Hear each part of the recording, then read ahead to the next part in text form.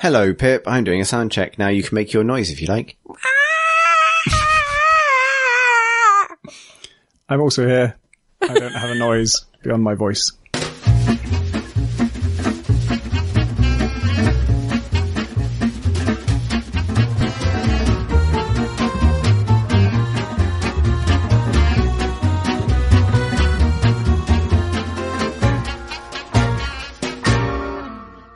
Hello and welcome to I didn't even have to do anything. Hello and welcome to episode 285 of The Crate and Crowbar. It is the 12th of June 2019. My name is Chris Thurston and joining me this evening, Tom Francis. Hello. And Pip War. Hello. Hi, Pip. Hi. Welcome back. The date is divisible by 3.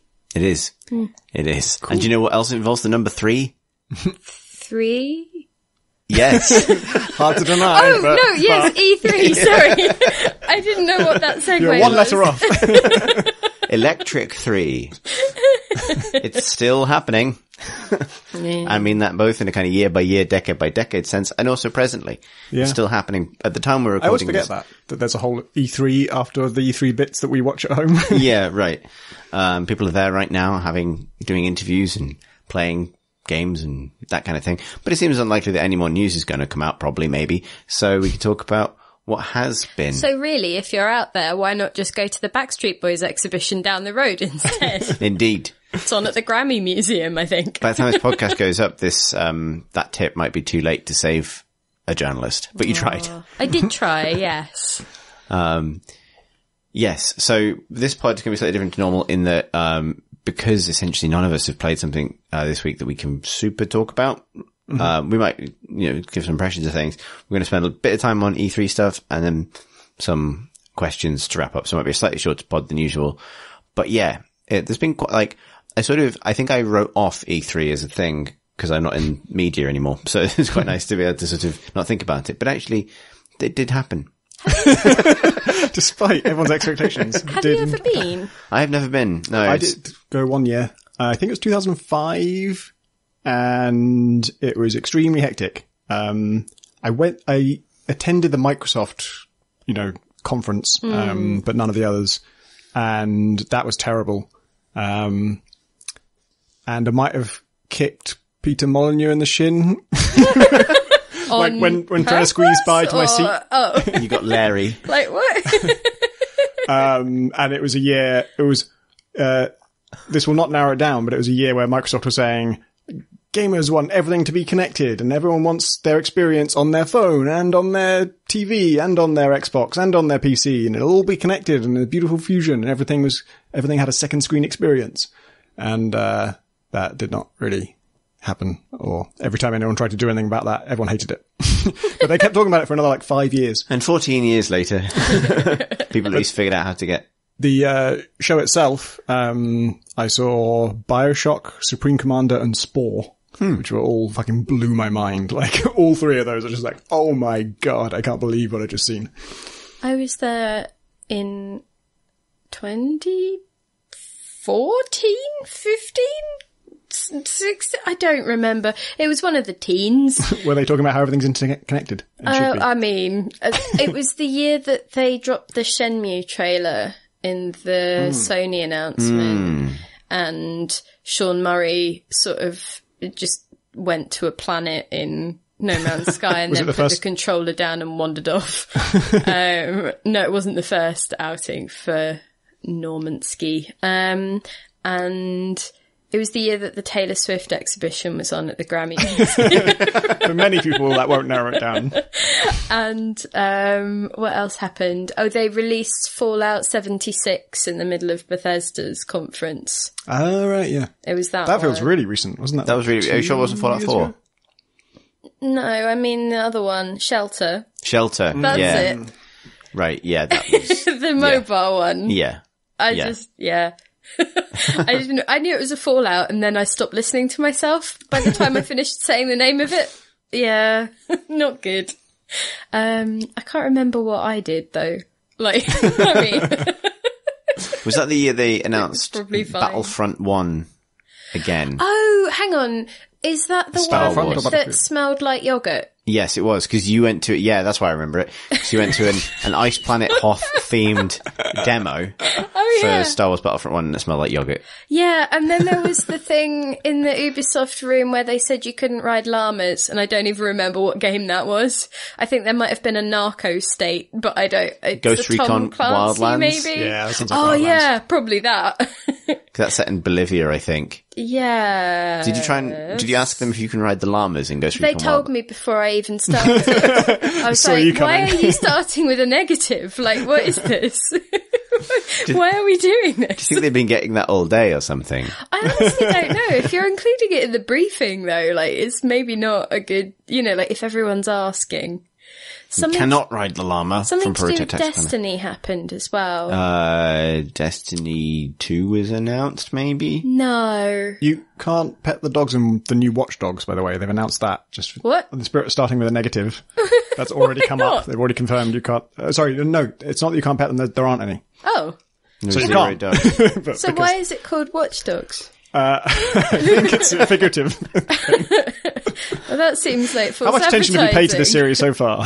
I don't, well, none. But I don't, I'm going to report them What it to the is ASA. to the In Watch the- Dogs. In the dystopian internet cyberphone future of Watch Dogs. Where everyone's connected, Where everyone's as connected, Microsoft yeah. wants. Microsoft's vision came true, but For most people, it's a bit like how, like, those stories of like kids during the Blitz that saw grass and cows for the first time when they were shipped out of the cities to be evacuated. It's a bit like that. No one's actually seen a dog.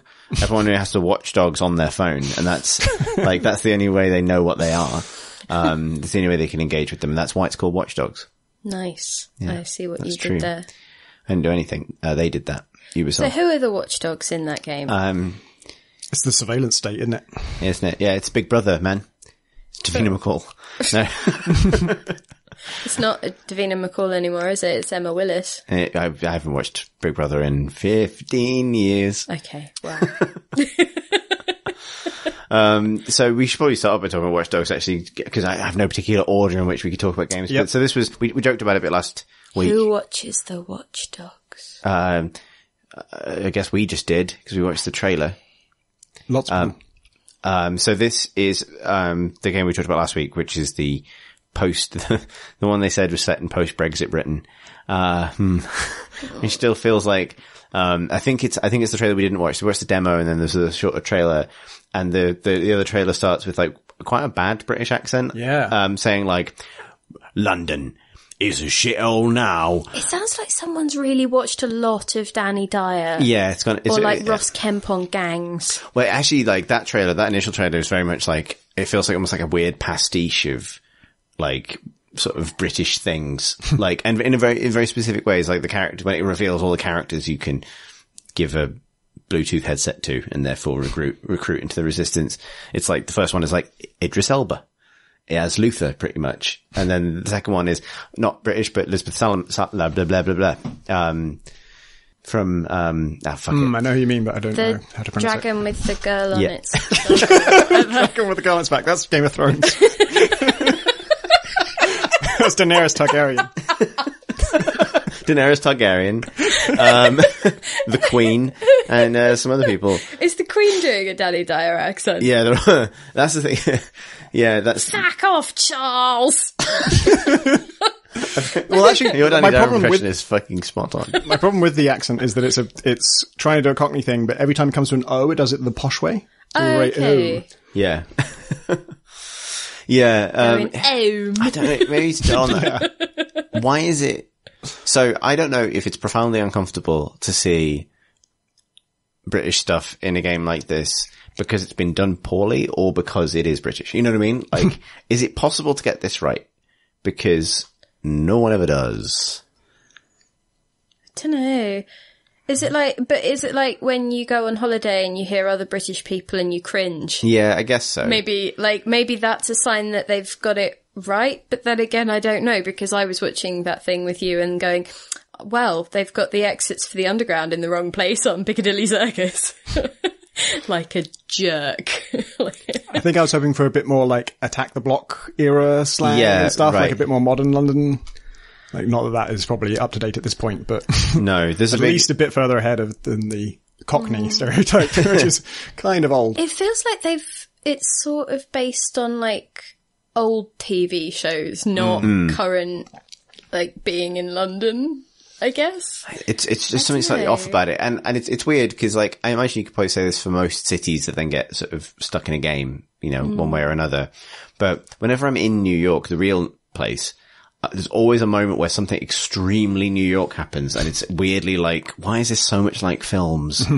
Like, and I appreciate she said that isn't true for the breadth of a massive place, but there is always a moment where it feels very, maybe that happens in London, I just don't see it. But yeah, there's some sort of weird uncanny valley Britishness, like you have to see the black cab and the big red bus, and like, I don't know, like every pub is right underneath Big Ben.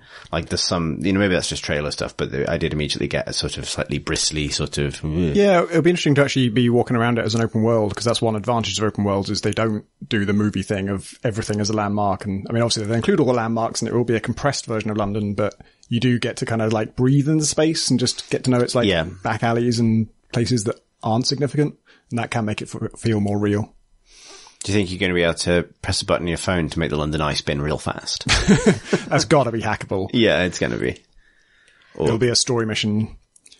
So we should mention what we knew last week was that you could play as any NPC, or at least that was the rumor. Yeah. And I have to say I believe that was probably true, but I didn't really wasn't mega excited about that. Didn't make much sense in my head.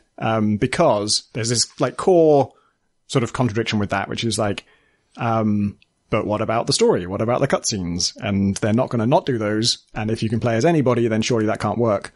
And I was expecting that there would be a main character, but you can possess people, like not in a spiritual sense, but just switch characters the way you can in like Metal Gear Solid 5, because that's a game where it's very focused on its protagonist, but for some reason you can also just play as anybody. And it doesn't narratively try and explain it at all. The cutscenes in that, there are some where you're playing as this other character, but everyone calls you boss. Or, you know, refers to you as whatever the many names of Big Boss, Punished, Venom, Apad, Snake is. Yeah. And then there are some cutscenes where, you just turn into boss, like you see boss instead of your character. And then there are others where you can't do the cutscene. You have to go and get boss and come back as boss to do them. So they're just like every approach ever. But it's a lot more ambitious than I thought it was going to be, because there is no main character. You really can play as anybody.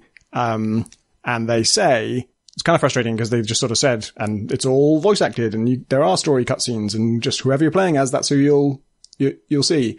And it's like, I don't believe you. Yeah. Unless you caveat that. I just want to hear what the caveat is. Like, I'm up for this. I'm sure that's good, but just tell me how, like, that's not possible. So what are you doing really? And what they are doing really, it turns out, I read in Sam's preview, for PC Gamer, is there's 20 personas that people can have, basically, like voice acting. From the way they said it, it's like, it's not quite that simple. It's a complex system, but there are sort of 20 personas. And I think that doesn't mean it's 20 different voice actors. I think it's probably like 10 or 5, but they different performances as well, because it's like the same voice actor but different personalities, I would imagine. Maybe different variants on the Cockney accent. But the cool thing about it is that it's permadeath with those characters, and those characters are people with like unique traits, and when you play as them, you level them up and choose new perks for them, so you kind of get invested in them, and then if they die, they're dead, and you just play as someone else in your crew. And that part actually sounds really cool. That's the part that I find slightly even more unbelievable, though. Like, it's not just how do you voice everybody. It's like, in the demo, like, the first character does get killed, and then later on there are several references to that. Like, yeah. Like, I can see how, you know, I agree. I want to see the bones of how it works. And one of it is you have this, AI that everyone is talking to most of the time, which is, Bagley. I was going to say Wheatley, but I meant It's Bagley. Close. It's very close to Wheatley. And it doesn't sound like Danny Wallace, but it does sound like Danny Wallace. Yeah. As in, I don't think it is Danny Wallace, but I don't think Ubisoft would go back to the open world Danny Wallace voice in your ear well. I think they made a list of British personalities they know of, and there was Cockney geezer, there was old lady, and there was sarcastic AI. The 3 British people. And they got them all in there. Yeah. So So I can see how you can have characters talking to the AI and the AI's response is almost always the same. But the AI also uses people's first names. Yeah, I've got to believe that's like what we see in that video is the intro mission, and that is a scripted representation of what will, eventually after that you will, like that drone guy they're trying to recruit. I'm pretty sure that is a story objective to recruit that particular drone guy. You can't just go off and get some other drone guy. But this is the thing, like, given what they're saying about the game and how it works, that's quite misleading if that's what that is. Yeah. Because, there's like a bit where, he says like, what happened to that first guy who helped me? And it's like, he didn't make it. Like, is that dynamic if he did make it and he switched characters? Yeah, that's true. Is it a different scene if you recruit that guy, but that guy doesn't die and he does the recruiting? Like, you know what I mean? Like, there's so many different, like, it would be very impressive if it was modular in that way, and it would be actually close to that sort of modular storytelling stuff people were banding around a couple of years ago. But, yeah, I just came with this feeling of like, I don't believe it yet, yeah. like, at all. I'm expecting that, like, that is the start of the game, and you have to pick those three specific people. Maybe Ian can survive, and there's just a different line for if he survives, but it's those three characters, and then after that, you're let out into the open world, and then you can possess anyone. And then I would think that future story cutscenes, I believe them that whoever you are is the star of the cutscene and has voiced lines and stuff, but I bet Bagley stops using your first name, and like there's just a little bit of a step back from that. Yeah, you'd think so. Although maybe not. Like, it's not out of the question. They could get, get the names in there somehow. Like, they probably know all the names it can be. But imagine if a character in your squad refers to another character in your squad by first name, because then there's 20 different versions. Yeah, of right. Because they do that as well. Like, other people are constantly calling you and saying, like, what happened to so and so? Like, the little old lady says it was a shame about Ian. Yeah, it was a shame about Ian. I mean, to be fair, for working in games journalism, I learned Tom and Chris, and that's been fine. There was a time on a piece of game where you also needed to know the name Mark, and that would cover you. I added Phil and John, and then I was sorted. It was just like, oh, great, brilliant. That's sort of, because actually, like, it looked fun as open world games go. It looked pretty, but there's such a big question mark over the core thing that it's promising to do differently, and it's just like, I really hope for their sake that this isn't smoke and mirrors, that they're not sort of over-egging it at this stage, because it feels like quite an easy thing not to over-egg. It's, for me, so this is a creative directed by Clint Hocking, as was rumoured, and so that gives me a lot of faith that it will be something interesting. It's not going to be a total fake out, and I believe that you really do play as just whoever you pick, and that there is no main character, and that's kind of the cool part for me. But it's kind of a win-win for me, because either they are able to merge, whatever character you're playing as into the story in a seamless way, in which case, fine, that's probably better for me than being a fixed protagonist. Or they can't, and there's just way less of that stuff, which is like not my favorite thing anyway. I'm kind of always wanting to do the more systemic open world stuff and skip the story part. Yeah, right. And so if they just do less of that, because it's so fucking expensive to make, that would be great. Yeah, it certainly is. I have a thought or two. Go for it. Several, maybe 3. I'll see how they go. But they didn't seem to naturally slot into literally anything you were talking about, so I'm just going to list them. So one was a thought about how I am glad that they seem to be stocking up on elderly lady animations for, I don't really much feel bothered about Watch Dogs, but I am hoping that they can then repurpose them from their library for an elderly lady girl gang game that I would like, or possibly a game of Rosemary and Thyme, the ITV murder mystery. Or the next Assassin's Creed. Indeed. Assassin's Creed Midsummer, I would. Massively Midsummer. I have been droning on about this for years. Climbing to the top of the cathedral. The sink point. Yeah, diving to some petunia bush. But imagine all of the different counties of Midsummer in a massively multiplayer online experience, and all you're doing as a character is solving murders. So many murders, Tom. There would have to be a lot. I was going to say who's doing the murders, but I think that's what you're there to find out. That's the point, Chris. That is the whole thing. I feel like other players, whether you ask them to or not, would ultimately be doing some murders. Yeah. Maybe that could be it. You just have to solve the murders committed by your fellow In the players. process of solving the other murders, you end up accidentally Yes. shooting somebody because you meant to press X to pick up the item. Yeah, and then another thought that I had was about the actual world itself. Like, there's something about it that isn't working for me from what I saw, and like the best way that I can try and describe it is, you know how Everybody's Gone to the Rapture had like obviously it was set in the past, before the dial area codes changed in our phone numbers, but it was so clearly made by a set of people who remembered those things very clearly, Yeah, right. and had lived in that atmosphere and stuff. And obviously this is a very different game. It's set in the future, so it's not about like remembering or like evoking, you know, nostalgia or any of those things. And it's by a huge team, presumably spread across lots of different places. But I think that the thing that was missing for me was like, you've got all of these places, you've got the landmarks highly visible, the sort of, the street setup seems actually like broadly correct. But it didn't seem to show any of those touches that implied it. Do you know what I mean? Yeah. Like that. I think the moment that there was one moment where it did happen, and it was when there was somebody crouching down, I think, cleaning something, and they were wearing one of those orange high-vis jackets or vests rather. Yeah. And I suddenly thought, oh, hang on, that actually felt for a second like a thing I would actually see in London. But the rest of it, like, it feels like there's a veneer between me and the idea of London that game is. It's also showing quite heavily overhauled in that the government's fucked off, isn't it? Yeah. And then some this is corporation has come instantly- in and replaced it, and so that's like there's almost like Half-Life 2 level, apparatus of oppression and giant drones, and then I think Trafalgar Square is done out as a rebel camp. Well, And so it's there's- a very extreme take on the fourth plinth.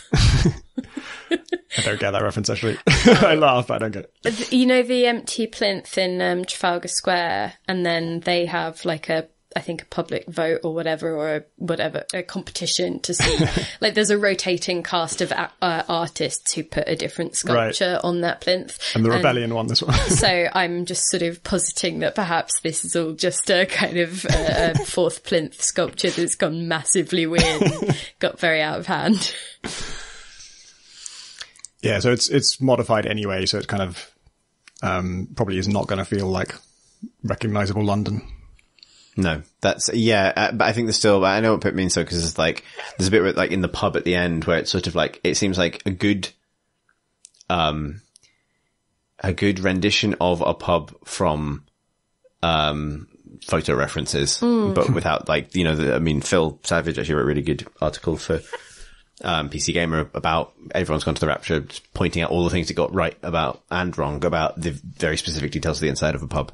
And, it's there's those little things. Maybe you're just more sensitive to it when it's home. But yeah, I got the same sort of feeling. I mean, I'd be interested to know if people have that feeling about games set in their own hometowns. It's just that we don't tend to have London. I think I remember hearing this about Watch Dogs 2 because that's in San Francisco, and some of my San Francisco native friends were saying that it's weird to go around it because everything's sort of in the right order, like it's in the right position relative to each other, but it's all so compressed that you go down one street and suddenly, I'm in this whole other part of the city. Yeah, so that was kind of interesting. The other thing was just that I think I've been away from AAA games for a long time, and so hearing your man Bagley, his face, whatever, announce like, oh, cannabis and fentanyl together at last, or whatever, about the whatever the drug crop was. It smacked me in the face with exposition. Yeah. It was kind of like, that isn't a natural interaction. Like, so even if they do manage to do all this stuff with, personalizing all the interactions with the things, it's kind of, it still breaks it ultimately for me, because it's kind of like, you'd know that if you lived in this, this world for 5 minutes, I think. And so I think that's the other part that felt like it was breaking it for me. And it might just be that it was, the trailer trying to explain everything you were seeing, or the footage rather.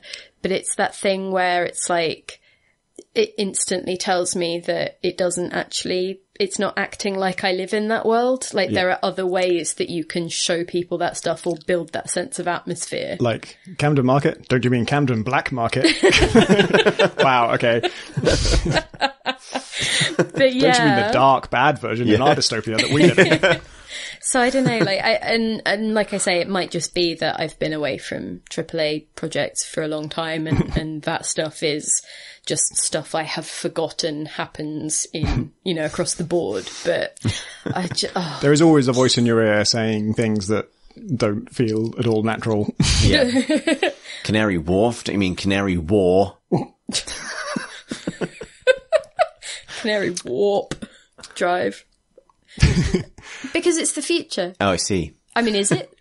Yeah, there's fluorescent, like LED loops on the wheels of the buses. That's how you know it's the future. Yeah. Oh, did you see they also had the shard where we know a Foxbee in there? Let's find out. Back into the cameras, see if a Foxbee in there. Mission 2. Maybe it's like got a job on the door now. It's like, you can't come in. This is mine. Watch Fox.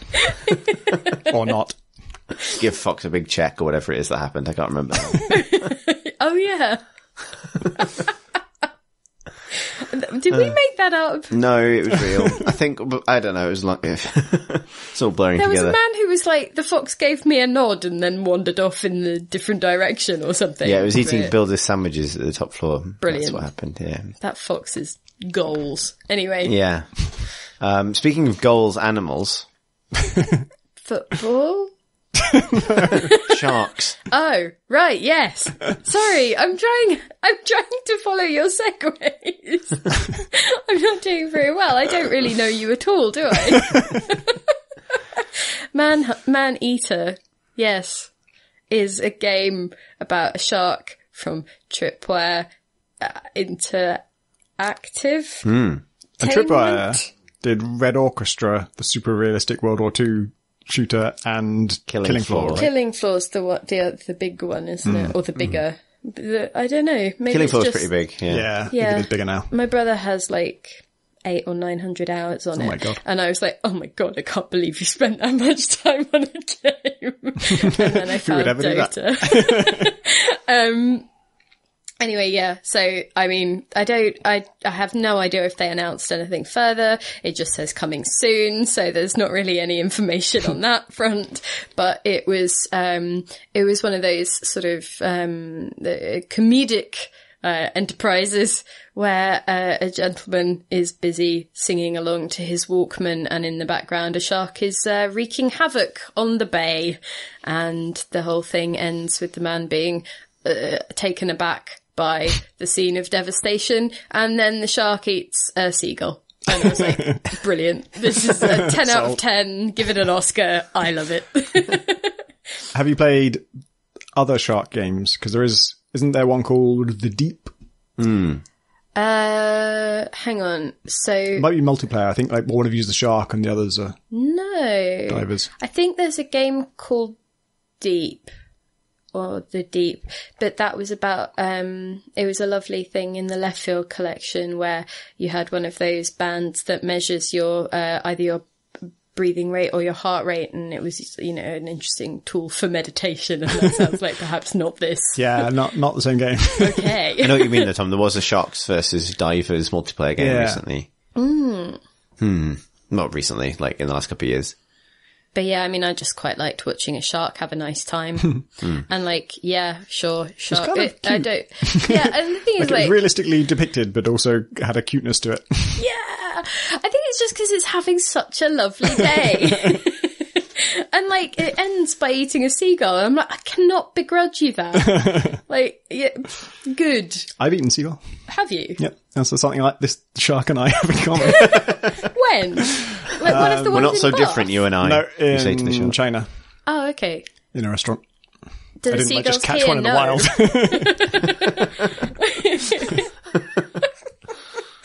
Oh, yeah. Anyway, so that was, I just thought that was a nice time. It was a good minute of my life. I think that's might be the most anyone has enjoyed a strictly cinematic trailer at E3 this year. It did feel very thick on with Yeah. There was, I mean, so cinematics. Sony didn't have a conference, and then a lot of the, not that that's where, like, the bulk of the stuff I'm interested in comes from, but then there was just so much stuff that where all they're willing to show was a cinematic trailer that really didn't tell you anything. Yeah. I think, like, I can see I don't want to write off the entire concept of the kind of TV spot mood piece trailer because they have a role and it's often on TV when you're trying to, show the game to a broader audience or kind of express something about it. It just doesn't feel right to me at E3, I think. I'm far from imagine that they'll be the only, presence for those games a lot of the time. But, you're right, like so many games seem to be revealed with just, here's a 2-minute mood piece. Well, this is the thing. They could easily have just gone, here's our Pinterest. Like, and you go, oh, cool. I see where you're going with that mood-wise, and the colour palette looks spot on. Good luck to you, Yeah. Fantastic. And things seem to have sort of blurred together a little bit for me, I think, this year. Like, there's some sort of, like, sameness in terms of tone and approach that seemed to, like, kind of, I think you could really tell the games apart, but there was sort of a, like...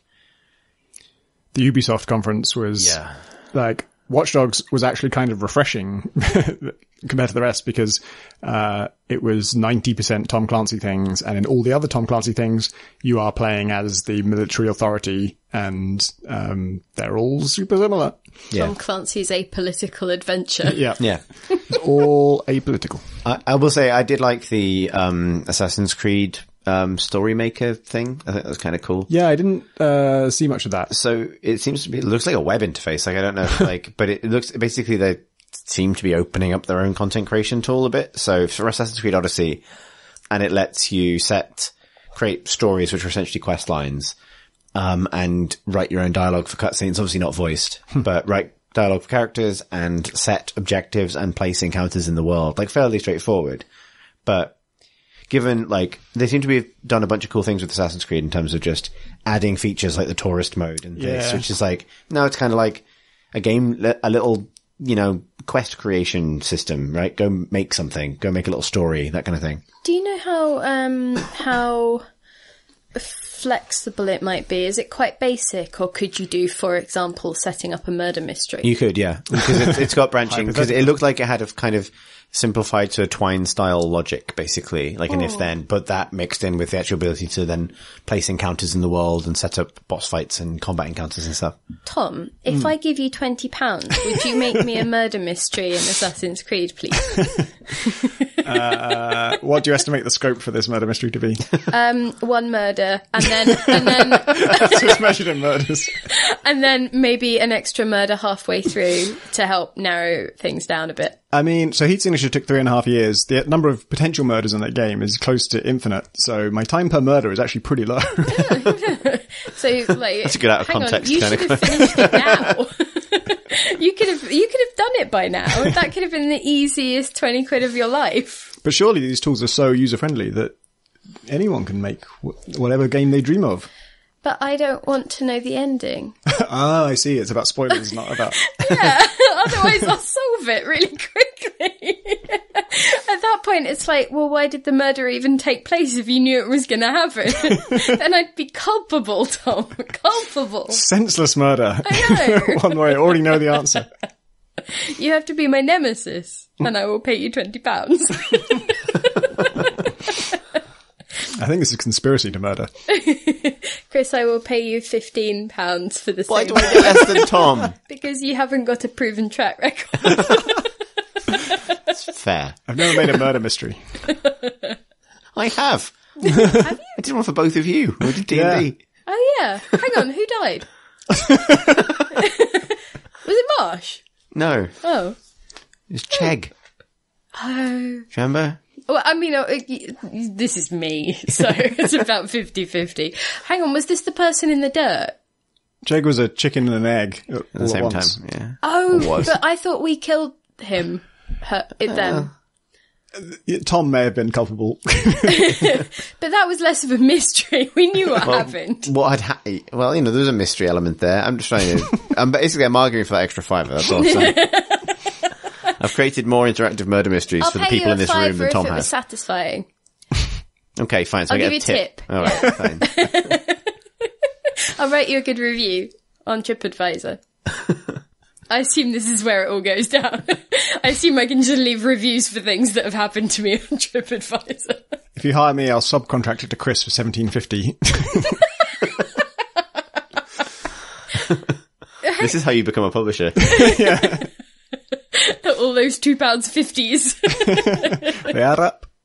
Nice. Oh, That's cool. what you taking 25%. Okay. not- Well, I mean, you're the one taking the gamble on Chris. I might play it for less than 2 hours and ask for a 12 refund. And then where will you both be at? All in all, it's good that they finally opened up game development. The thing I liked about this is the video they did. It's not so much a trailer. It's like a little, very short sort of vidoc kind of thing. But all the examples of like writing you can do in the game, when you do put your own words in the cutscenes, are really super weird. Like one of them is just Herodotus quoting, "Girls just want to have fun." by Cyndi Lauper. And like, That's amazing. yeah. And, you can make them say whatever you want. Oh my god, I am going to get my revenge on so many people from classical literature. But it made me realize like these must be the lines they were Pip is great. like who was that? Just all of them, really. Let's start with Herodotus and just see who else is around. But yeah, I mean the actual writing of Assassin's Creed Odyssey half the time isn't miles off that. But yeah. So that was nice. That was a bit different. What else did happen in terms of stuff so there's a couple of examples of games super into don't know what are. So we can loop these in together. Elden Ring. What's that? It's the new From Software game, which is it's set in Curry mix. yes, the curry mix people have made, that's true. That's, Pip's deepest cut. Their best game. Yeah, their best game. Well, so they're making a fantasy game in a new universe, which has been created by, Hidetaka Miyazaki and, George R.R. Martin, which is kind of interesting. Oh, that one. Yeah, what I did saw they do? mention. But the trailer. A lot of arms. That's what I got from it. There was a lot of arms, and I guess it's making up for Sekiro, where you're one arm short. Yeah, right. Lots of arms. Of course, I'll play it to death. Why wouldn't I? Yeah, I like everything they've done, including Curry Mix, I guess. You don't know. I've never played it. I do know what it is because you mentioned it on the podcast before. But well, yeah, but I mean, you don't know its essence. it's curry, right? You don't. You're not in the game, are you? You're just sort of you've read a wiki. Are you in the game? Yeah. You've cheated yourself. You've learned nothing.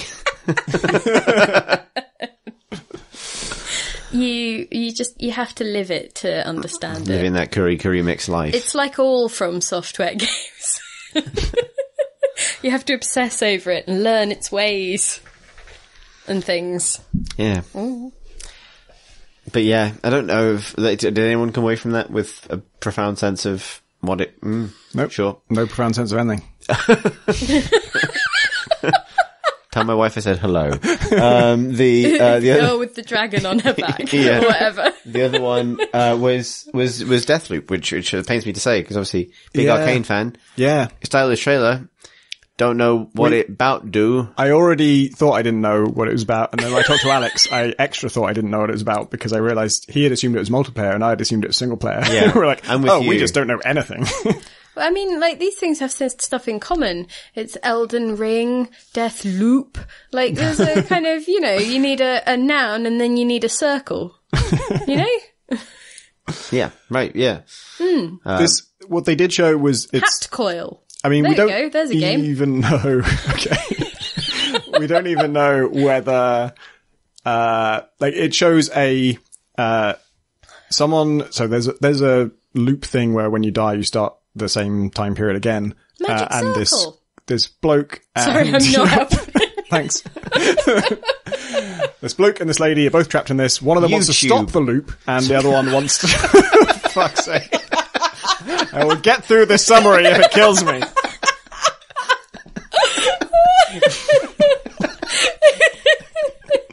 Silicon Roundabout.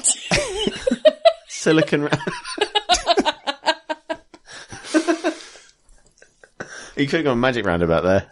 Yeah, but I'd already used Magic Circle. I think. Sorry, Tom. Does anyone want to know what I don't know about Deathloop? That's all I got. Bouncy ball. Anyway. Fatal Pog. These are getting more tenuous. I'm going to carry on my description. Yeah. The lady wants to keep the loop going. The man wants to stop the loop. We don't even really know, is this a story about two specific characters, or is this an example of two characters and everyone's trapped in some kind of death loop and they've all got their own agenda, and we don't even know if it's multiplayer or single player. And it had a kind of retro styling to the sort of UI and kind of a bit of a Prisoner vibe. But that is it. Like, we I feel just like don't any know of those could be GDC talks in a few years' time by Arcane. They also, like, the combat that they showed was just regular guns, just like SMGs and stuff, and nothing, there was which some is magic. Noteworthy, right? It didn't sort of feel Arcane-ish in the sense that we got come to use it, where they make primarily stealth games with kind of less of the direct shooting. What if it's a 2-person battle royale game? Short rounds. Yeah, because obviously, like, again, it would have made such a big difference just to have a little bit more information about what it actually was, because new game from Dishonored and Prey people should make more of a splash, and maybe it's a bit of a danger of that kind of like, this exists. I think the only thing you can get away with, Nintendo got away with this exists with the Breath of the Wild sequel, partly because that was such a kind of low-key kind of, this exists, like, the relative level of Nintendo. Have a name that... Yeah. We are making this, I suppose. What else jumped out that people want to talk about I could talk about Star Wars. Yeah. They revealed... Oh, you slipped that in so casually as if you haven't been building up to Well, no, because I'm really underwhelmed. Like, Oh. like, I don't care. I thought you were that's just like, but Star Wars. No. And this is the thing that wasn't a cinematic. They showed actual gameplay, but didn't do them any favors. Yeah. What Shit. does one do in So Star this Wars? is the thing. It's like, so this is, everyone's wanted a proper single player Star Wars game for ages.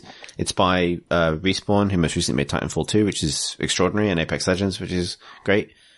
And I feel like and you assume that they will pick a strong slice of game for their 12-minute E3 footage.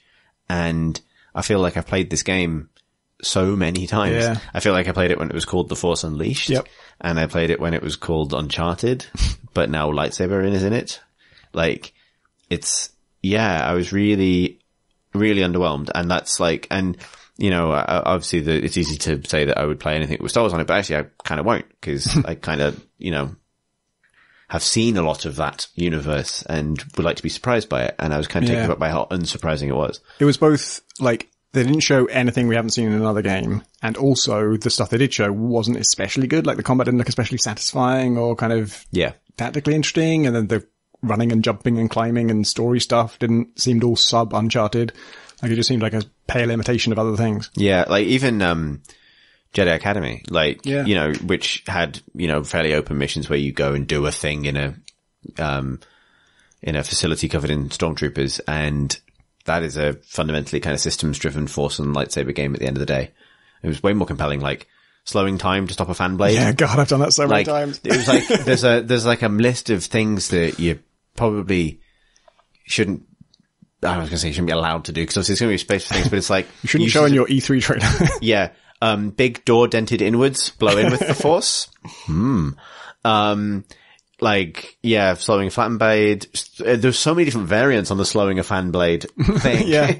It's like, does anyone get time powers in a game when they're not near a massive fan blade? Big spiders. Yeah. Another cliche, just taken uncritically with no new spin on it. If you pay me £20, I will make you a new Star Wars mission in Assassin's Creed. Okay. How about we do a quick pro quo? I want the money up front. And you're going to refund the one you paid us for. No take you back. Yeah, there's that moment where like he uses his force power to sense the echo to listen to what happened to this particular stormtrooper who's been killed. But the stormtrooper is dead in like a massive spider web in a spider cave. And then the stormtrooper's last words, which is I guess what you hear, is like, we're exploring disturbance in the big cave full of webs. And then you hear a skittering sound. Well, what's that? God. Didn't need the force for this. But yeah, like even that, like it's like he's just Skyped in. yeah, like, well, what? yeah, it's like, but even that, like use the force to sense the last moments of someone's life, just feels super gamey. Yeah. Yeah, I was really, a bit sad really, because like the other thing is, you know, I am genuinely pretty pro what has happened with Star Wars in the last couple of years under Disney's auspices, and one thing that's happened with Star Wars in the last couple of years is it got substantially more diverse, and it got more interesting protagonists and more of them. Until now. Yes, Pip. Raise your hand like a classroom. I didn't want to interrupt. So what could they have done with the Force to answer this question? Should have unleashed it. Or at least awakened it. To answer what question? Well, as in, if you want to know what has happened to your friend or whatever this person was, like, how would he have legitimately used the Force to do that if it wasn't supposed to be listening to, like, old phone calls or something? I think, well, like, it's not if you were a Jedi, what would you do to answer this question? My argument is that he didn't need the Force to tell how the man in the spider cave next to the spider web, after you just fought two massive spiders, died. Oh, so he wasn't looking for him? Well, no, he just walked past him, and it's like, how did this guy die? Like, it wasn't plot critical. It was just. That's so stupid. It is, yeah. Like, how did this person become a Jedi? Like, is there no vetting process? I don't think so, because it's after the fall of the Order in Fallen Order. So then, but surely that means there's, like, either if there's no gatekeepers, no one can come in at all, because there's no gate. Yeah. But, or everyone can come in, because there's no keeper. So how did this person, like, I want to speak to a manager. Like, what's It's an extremely average white man who has got this power. So Yeah. we fell Maybe a upwards. familiar tale. Yeah. He's found a lightsaber, and he can do a big push. And those are stop a the fan. criteria of being a Jedi, circa the sort of dregs of the late prequels era, games. Like, that's the thing, like,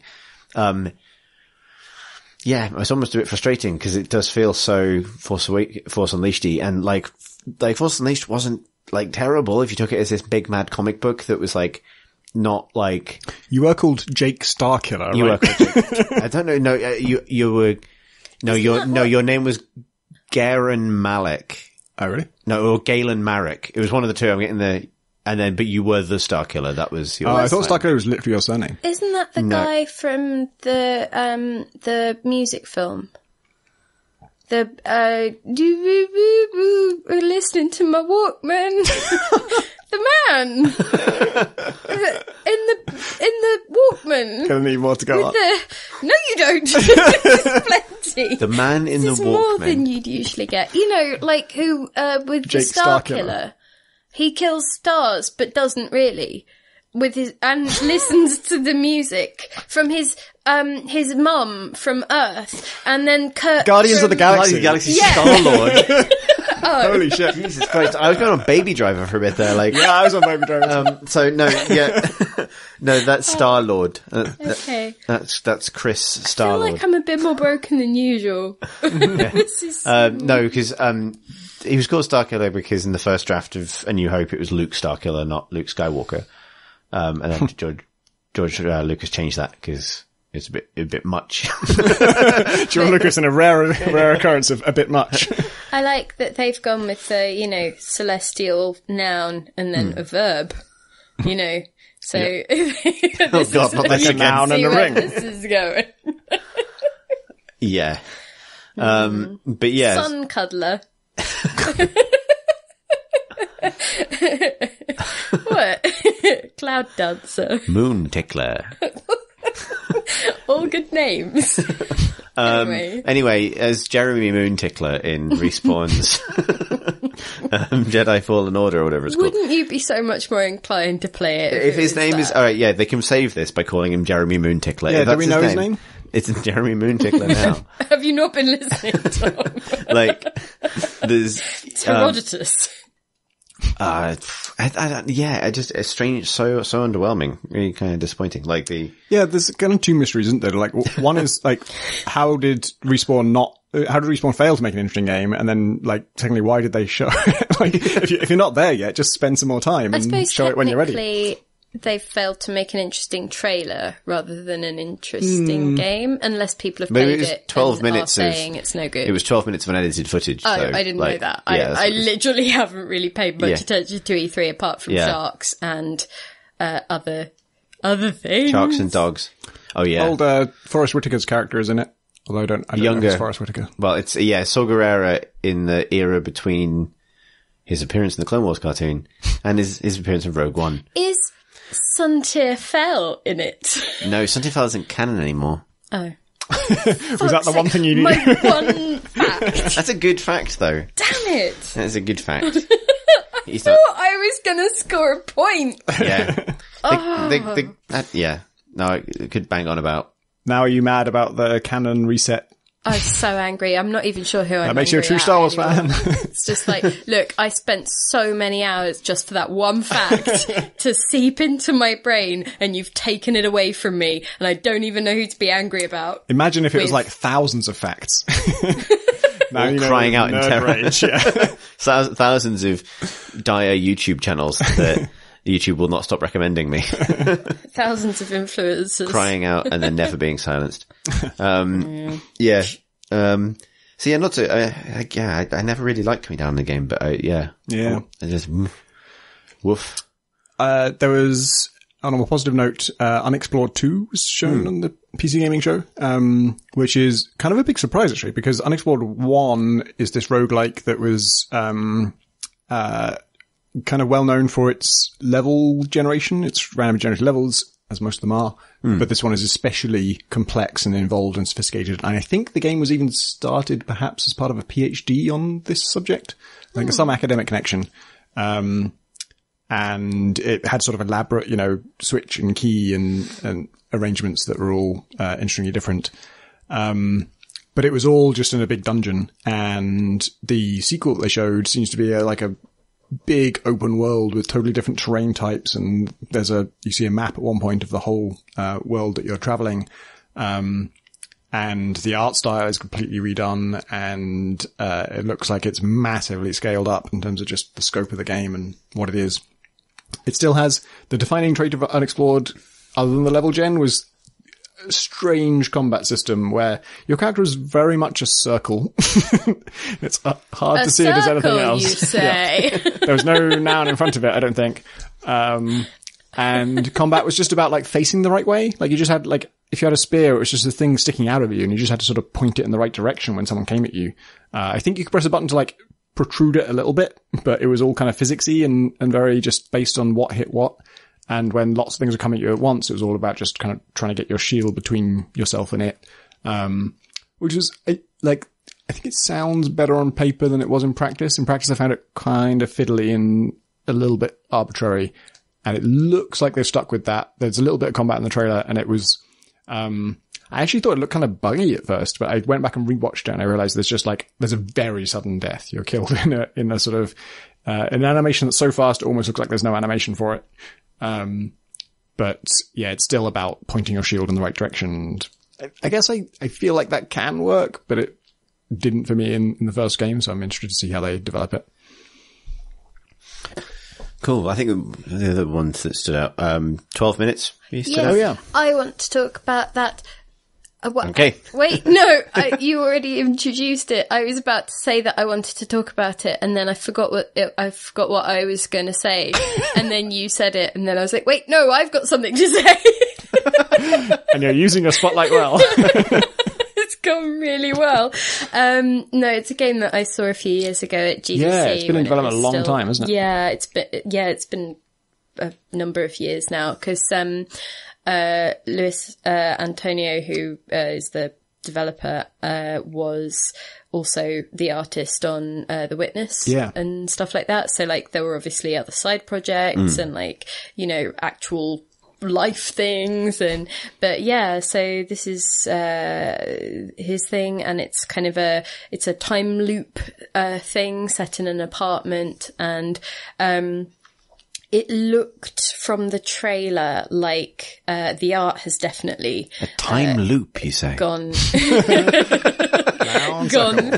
a big Oh shit, death loop. overhaul. So that's what started it. Oh, was it? Yeah. It's almost come full circle. Nice. You were saying? Full isn't a noun. It's not.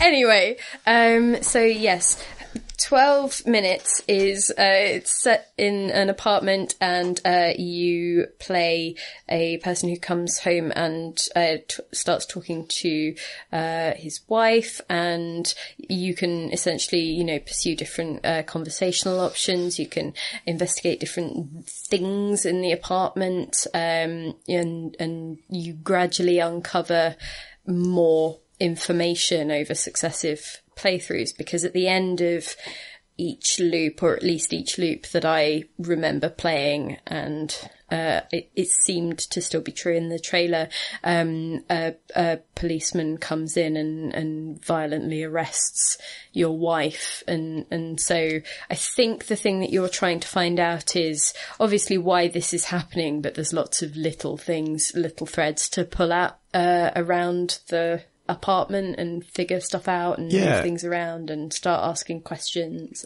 I remember when I played it, like the arrest thing would happen and it would fade to black and it would start all again. And I think I assumed I'd either been arrested or sort of blacked out or something. But then in the trailer, they said that or I can't remember if this is in the trailer or the presentation or whatever, but it was said that the cop actually beats you to death, which is like, wow, okay, this is maybe not just a normal cop. Because I only saw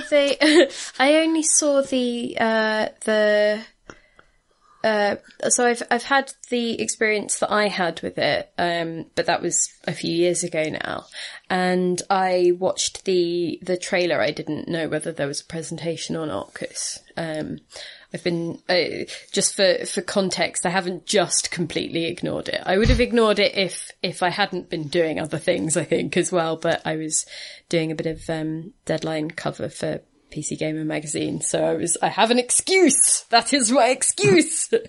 But essentially, I think my feeling even from back then was that there was something off about the arrest. Like the situation escalated far too quickly and was far too like violent for it to be.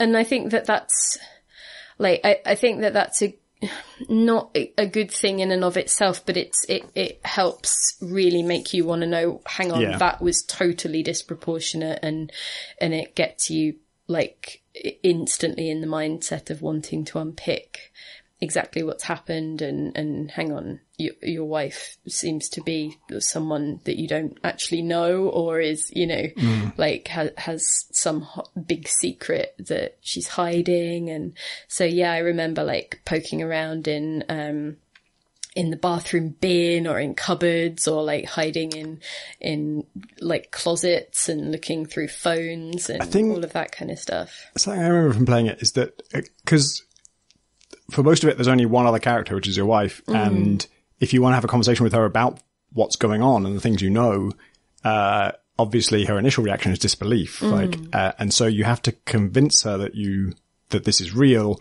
And I think there's some stuff where just like, because you've been through it before, you know when certain things are going to happen. So you just tell her, oh, and like, this is going to happen out of the window and you're going to get a phone call, and then when it happens, and so that you learn how to persuade her that you know that you're in a loop, and you get better at that. I also remember just, having a lot of trial and error around making dinner. I was really struggling with this. Oh my God, yeah. Or laying the table. I tried to, I think it was like noodles in a bowl or something, but I hadn't put the water in, or that I put the fork down, but not some other utensil. And she was really pissed at me for that. But yeah, so, and I remember being really interested to see how it all came together and to actually, and I think this is, and do not say anything because I don't want any more spoilers than the basic having to read through the review to proofread it. But Outer Wilds, like it, again, it's like you reach the end of a loop, and what you take with you is essentially the information that you've learned, and you use that to build up the connections, and I like that there is a kind of vogue for games like that, or at least there was a vogue for it several years ago, and they are now coming to fruition. That was a long... The GDCs and IGFs are 3 years ago coming home to roost. Because Minute is a game about loops as well, and that came out last year. It's not in the same way, I don't think, but that's whole conceit is that you have a minute to...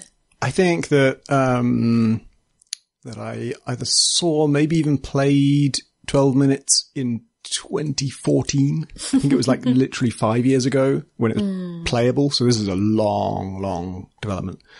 It's interesting because in 12 Minutes, like a key thing is that what your character can say to your wife is dependent on things that he's experienced in previous loops. And Outer Wilds really doesn't do much of that at all. No. It's very much just, it's what you know as the player. And, mostly that, like, you don't get to tell anybody in the world this is happening or have any kind of human connection with it. It's all just what you know about this world. I think I'll be interested to see how much 12 Minutes actually comes to a conclusion or has a for want of a better word, solution, and how much is, because at the other end of that certainty spectrum is something like Her Story, where obviously the game ends when you're done piecing together things to your own satisfaction. Yeah. And so I'd be interested to know whether, or to find out through playing whether which approach or where on that spectrum of... And 12 Minutes gives you like an immediate problem to solve, right? You're going to die if you don't do something about this. So you've presumably preventing that is the end state. Although that seems almost too simple. Presumably. But I mean, there are other possibilities that I was thinking while I was, just over the course of this conversation, where perhaps it's more about you get to a point where you feel like you can make an informed choice. Once you have a certain amount of information, you can decide what to do with it, maybe. Because I guess at some point, it's more about your agency when you have a certain degree of information. Maybe that's just me, like pondering too much without information. So yeah, but yeah, I know what you mean. I'll be interested. I will be very interested. Do we know if Telling Lies has the same thing of Her Story, where it's just kind of up to you when you finished it? I don't know, but they did show more of it than that trailer. That's the one that I haven't managed to catch up on. That's one that I do care about but haven't seen. So tell me. So, have you seen any trailer for Telling Lies? No, I haven't actually. I think I've kept up with it via a couple of news stories, but only in the sense of I am glad this is happening. And, I was doing my usual thing of largely ignoring games that I am excited about so that they just happen. And I'm like, ooh, lovely, I'll play that now, rather than waiting. So they showed a little bit more, it's one thing this confirms is it's very much the same structure as Her Story. In that albeit with more characters. And the only thing they really showed in this is the ability to pause. One is pause, obviously rewind track through the clips and then select specific words in the subtitles and search for them. Yeah. So, like in her story, you would listen to what someone said, and then you would type in what you wanted to search for, which might be a word they said, or it might just be like something else. But in this, it seems like there's an actual mechanic of clicking on. And I wonder if part of that is it makes it probably more compatible with a pad. Yeah, I can imagine better for other platforms. Definitely. Better for other platforms for certain. And it would be interesting if you didn't have if it was like, this is speculation, but if it wasn't freeform typing, but what words you've discovered, then you can gate things. In a more meaningful way. I can't really remember a time in her story where I searched for something that no one had said. Like, I wasn't really guessing in that way. I can, and that's how I managed to spoil it for myself, but it's based on one very specific thing. But yeah. He described it as an open world game this time, which is very weird to me. I can't quite picture that. Like, in what sense? It will come out for the phone. Supposedly, supposedly it's bigger in scope in terms of, like, it takes place over multiple years, and is there 4 characters or 5 characters? I think there's 4. A number, more than one, which is what her story was. I mean, to be fair, people say open world. They don't mean it anyway. Like, it's a meaningless term. It just means a bit big. Like, sure. Yep, probably fair. It means list of icons, really. So presumably you'll have, like, there'll be some crafting. There'll be some... Like, heat signature is kind of open and you can go anywhere within the space, but there is no world. There's 0 planets in it. Open stuff. Open nebula. Any other games that we wanted to draw out? I'm glad Baldur's Gate 3 exists and that Larian are making it, and that our friend Adam is writing on it. Yeah. That's all good news. I would like to talk about Animal Crossing. Okay, let's talk. We don't care. It's E3, so we don't care about the PC thing anymore. Let's talk about Animal Crossing. I watched it on my PC. Actually, that's true. I think you'll find we watched it on the PlayStation.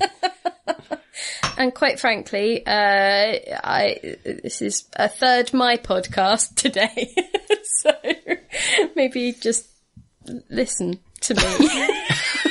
But I said we would talk about it. No, I meant, like, if I was having an imaginary argument with the people who maybe don't want to talk about non-PC games. I see. But I have a microphone and you don't, I guess. Okay, so fine. that was where I'd landed on that. But then maybe that's not how to get them to listen to my opinions. It's done now. I know. Could you erase this? No. Oh. Well, anyway, you're stuck in a time loop. Go back. And then fast forward through the bits that I said. Okay, cool. Animal Crossing New Horizons is coming out not this year, but that's very sad, so we won't talk about that. Instead, let's talk about how amazing it looks. Did you see the trailer? Did you see the gameplay footage? I did. I saw a very bare tent and a log. But I've never played an Animal Crossing game, so what? I'm looking forward to this. I want to play one, but I have not yet played one. Interesting. Why did we let him in? You seem to have a mixed relationship with Animal Crossing, and that I see. What do you mean mixed? Sometimes complaining about certain parts But I of it. complain because I care, like with all of my loved ones. Actually, this is the thing, because Chris was like, oh, it'll be really nice to have something we can play together and I can do it in a chilled out way. And I was like, I'm sorry, what? That is not how we would play Animal Crossing. Thank you very much. You have to, you have to invest your heart and soul. Yeah, that backfired.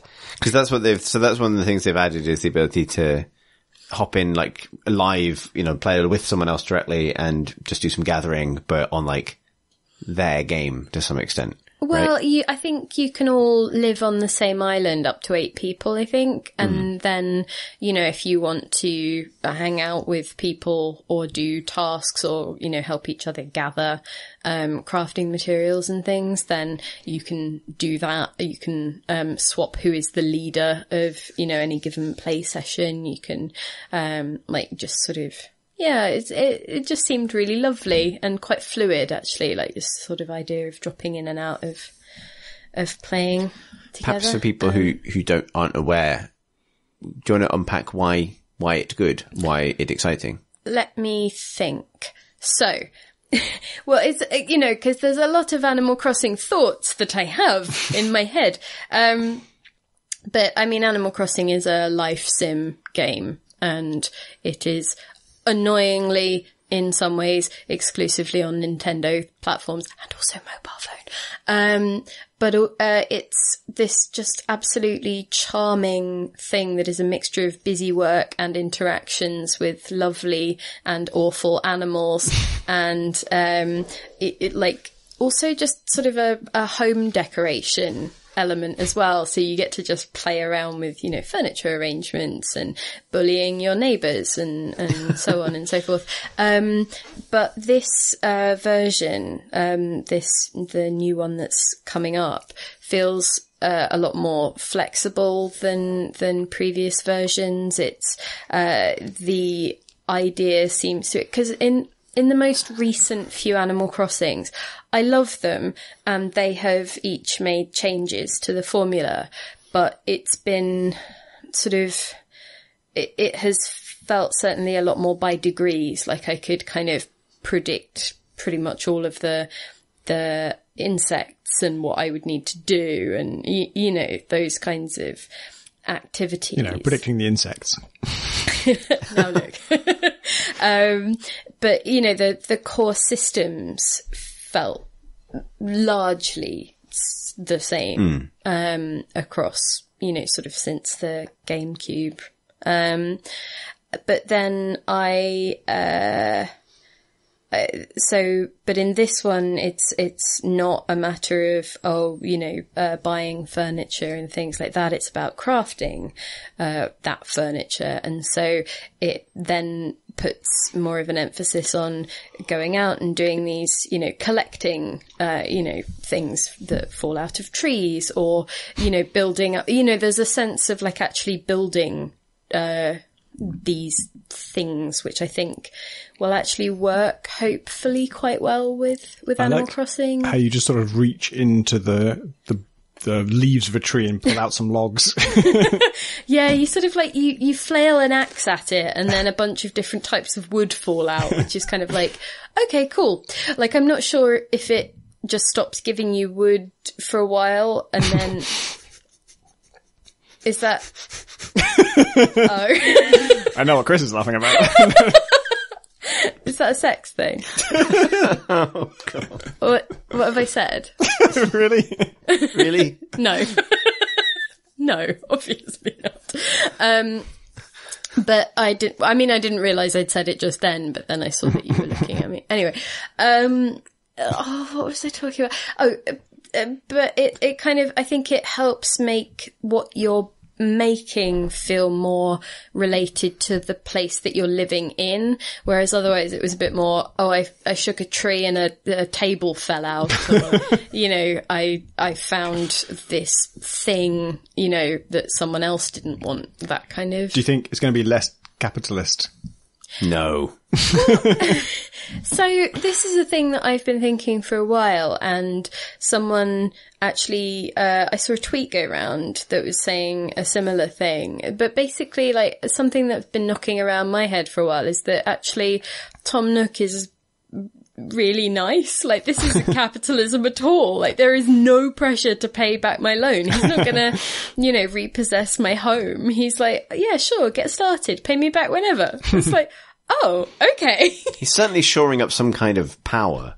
Like, well, I don't know where he's getting out of it, but, you know, he's obviously clearly got the resources. Maybe it's just a game, a power game. But you can ultimately pay him entirely off. Yeah. Is Tom Nook a raccoon? He's a tanuki. Is a tanuki a raccoon?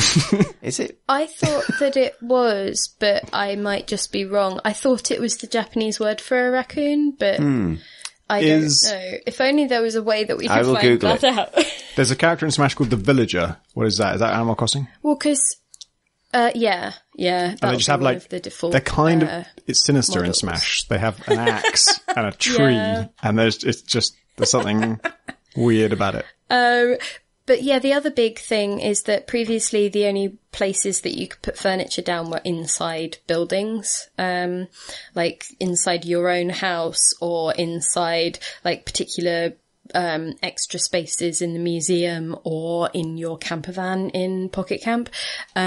Whereas in this, they're sort of showing, oh, you can put down all of this stuff outside. And so presumably you can make this absolutely lovely environment where it's a lot more customizable, because other previous versions, the only stuff that you could put down outside were like amenities and stuff. Like you could ask someone to build like a miniature Stonehenge somewhere, but it wasn't like you could lay down.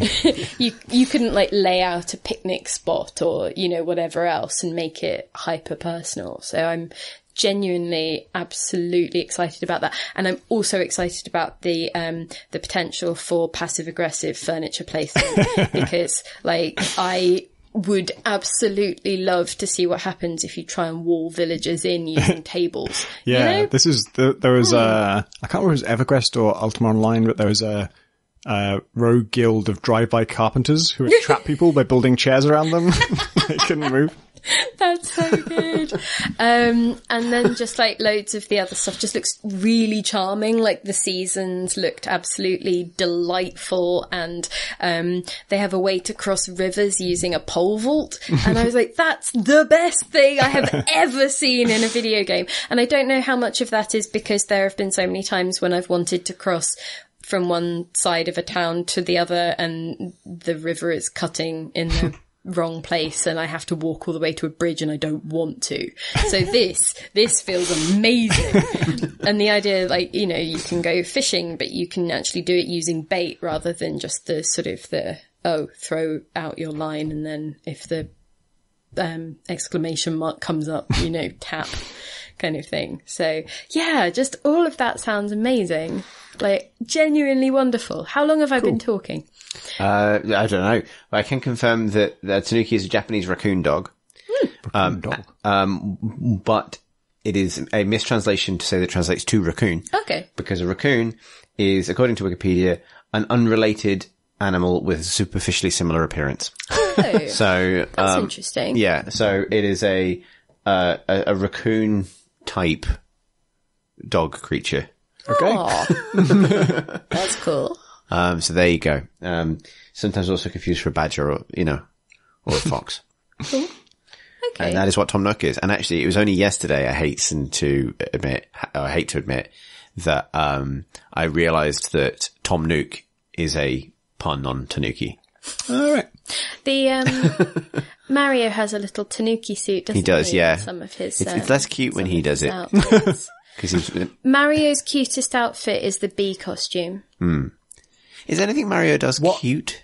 The bee costume is because it makes him more of a bee shape. Like it makes him a lot more sort of... Well, can't fault the reasoning. Well, no, because otherwise you could just say, oh, he's wearing like a sexy bee costume. Or like I was not going to say that, actually.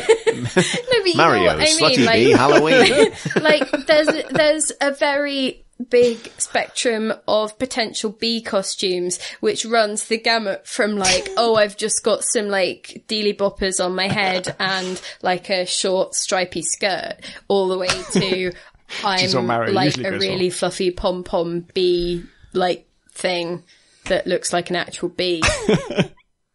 All right. Yeah, right. That's the bee costume spectrum. We all know it from high school.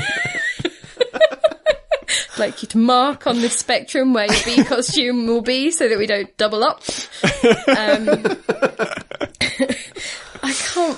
why am I talking? Anyway, have you got any questions about Animal Crossing? Thank you for coming to my TED Talk. Covers it. Why does this... why has this one caught your eye, Tom? It's on Switch, right? Yeah. I have a Switch. Okay, I've never cool. previously had. I mean, you have a phone.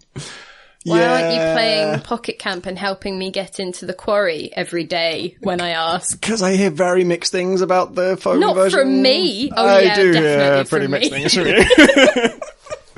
A lot of people have said that the mobile version is very exploitative. Yeah. That's why I did have this weird feeling of this unfamiliar kind of worry, which I don't usually have with any Nintendo things. I think because I'm so used to the mobile project, because I've been playing it pretty much every day since it came out. Wow. I know, right? It's tragic. But I've become so used to the fact that it tries to push you into its premium currency items that when it was saying, oh, and then when it started talking about the Nook Miles, this kind of like in-game loyalty system, I was like, is this the premium currency? Yeah. And it was such a weird moment because there is no other previous Animal Crossing game that has made me worry in that way. But the mobile game has definitely made me aware that that could be a possibility, I guess. And I'm not saying that it is. I don't have any information that it is. I don't know if they've actually been asked that yet. I haven't had a chance to look, but it was this really weird moment of, oh wow, I'm now so used to it that it actually feels like a potential part of any Animal Crossing game. Yeah. Which is weird, and I'm not comfy with it, I think. Yeah, I didn't, like, there was no inkling that's what it actually is. No. Relative to it just being an achievement system with the currency attached. But It's entirely a context thing. Yeah. It's because the game that they have currently is Pocket Camp, and they even mentioned it on the stream. So it's the thing that they kind of want you to be playing. So it's like, but the flip side of that is that you learn lessons from that, or you at least bring in I've brought a lot of emotional baggage from that game. I will never speak to Octavian again because of what happened with that best friend token.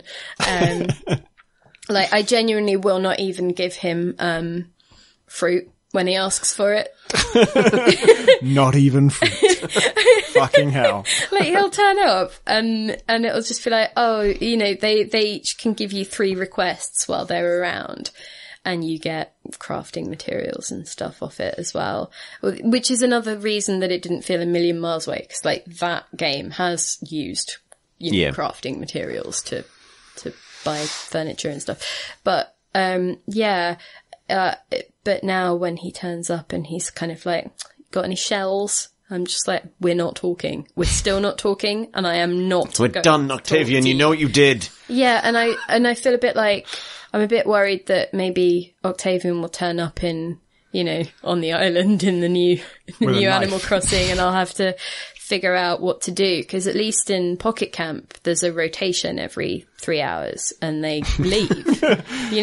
Whereas with previous Animal Crossing stuff on consoles, they move in, and then you have to actively be a dick or ignore them for ages until they move, and then they're like, "Well, I'm going," and you're like, This is very true to life. It's very real, Animal Crossing. That's the thing I picked up by osmosis over the years. It's how I modelled all of my social interactions, to be honest. If you ever play that game, you will know my life. Yeah. My struggles. Yeah. Dress like an Animal Crossing character.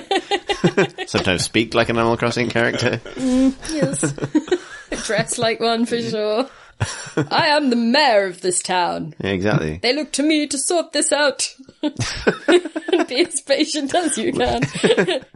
Oh man. What, Junior, tell me how this began. What was this? Is there a pun there in Les Miserable Crossing? No. No. Les Miserable Crossing. No. Can you hear the people go?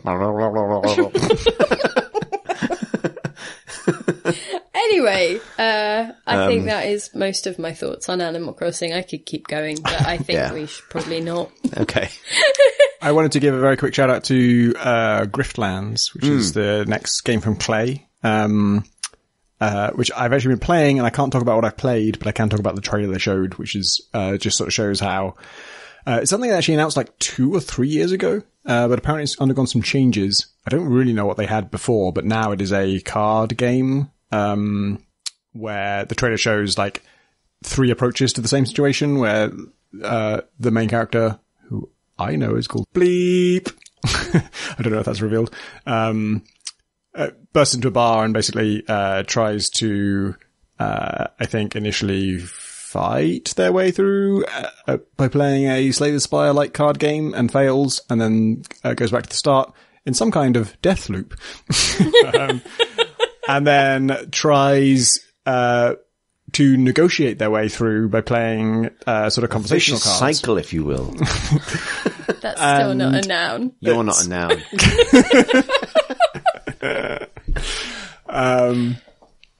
Tries to negotiate their way through, which is also a card game, and fails at that. And then on a third attempt, kind of like drinks with the other patrons and makes friends, and then comes back with pals, and then I don't know, fights their way through with their pals to get to some kind of secret room. And it's basically just showing that there were kind of multiple ways to approach goals in this game. But yeah, it's a deck builder card game from Kleng. It's single player, and it should be on your radar because it's really cool. Do you want to make a noise in case you choose to have us bleep out the name of the protagonist, and then we can replace it with whatever noise you make, You want me to make like the an bleep animal noise? or something. Like, Bleep. Shall we do some questions now? Yeah. And then stop? Mm-hmm. Cool. Want to mention actually quickly, before we do that, the reason I don't want to talk about what I've been playing this week is because I've been playing two things. One is Slay the Spire, which I should definitely not be allowed to talk about after a year of people talking about Slay the Spire. I finally got it. Turns out it's really good. Both Toms were correct. Then the other one is the fact that I'm just, I think now getting towards the end of Outer Wilds, and that game is fucking phenomenal. And I don't say that lightly. It's I will kill you if you tell me. I'm not going to. About that game.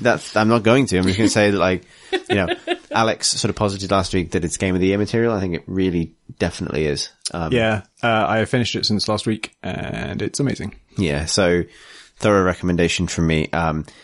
One caveat being, it's given me the biggest ocean willies since Subnautica. Yeah. And not just in an ocean context, in a sort of, I didn't realize I could get the ocean willies in space, but actually that makes complete sense because ocean willies but in space is the entire of Lovecraft's work.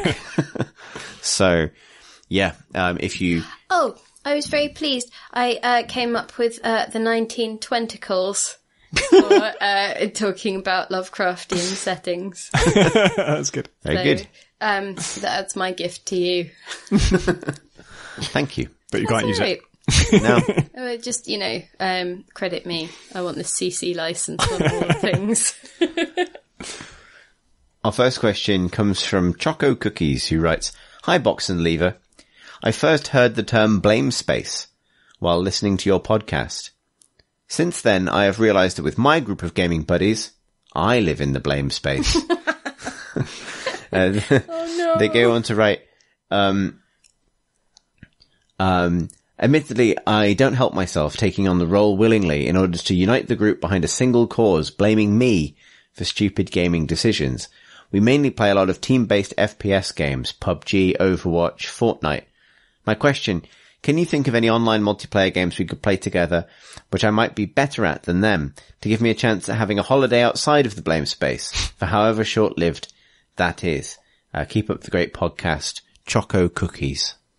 So, you had a good suggestion for this. Yeah, I want to say, it's actually kind of cruel for a friend to be in the blame space, because the purpose of the blame space is to leave one slot open on your match-made team, so that a stranger can come in and be responsible for everything that goes wrong, whether or not they actually are. That's the purpose. It's to direct all that negative social energy towards a stranger who doesn't deserve it. Well, the thing that came to mind while you were reading that for me was the fact that this person sees their role in the blame space as to unite their friends by, giving them something to rally around, that being their stupid decisions.